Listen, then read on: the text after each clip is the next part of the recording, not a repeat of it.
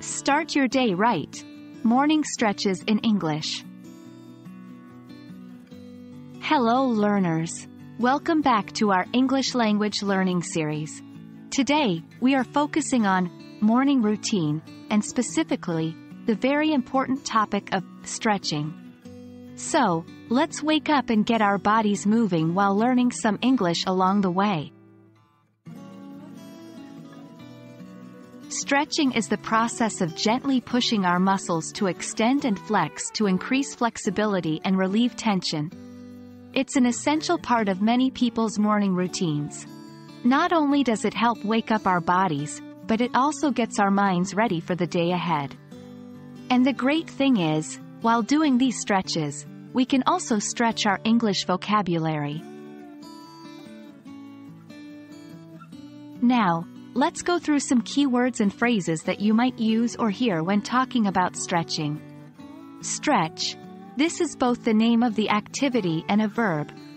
For example, I stretch every morning to start my day. Flexibility. This is a noun that describes how easily your muscles can stretch. For example, doing stretches regularly improves my flexibility. Muscle. The parts of your body that you use to move.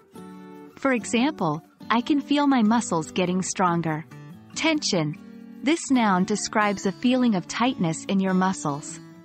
For example, stretching helps to reduce tension. Next, let's learn some phrases related to common morning stretches. Reach for the sky. This is a stretch where you stand up straight and reach your arms up as if you're trying to touch the sky. Side stretch. In this stretch, you extend one arm over your head and lean to the side. Forward bend. This stretch involves standing up straight, then bending forward at the waist to reach towards your toes. Neck roll. For this stretch, you slowly roll your head around your neck to loosen the muscles.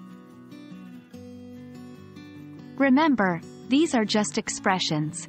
You don't necessarily have to do the exercises as you practice the language, unless you feel like it. And that's it for today's lesson.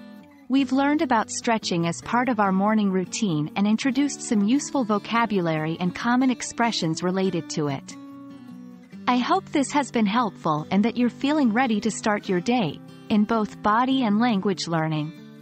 Remember, language learning, like stretching, is about daily practice.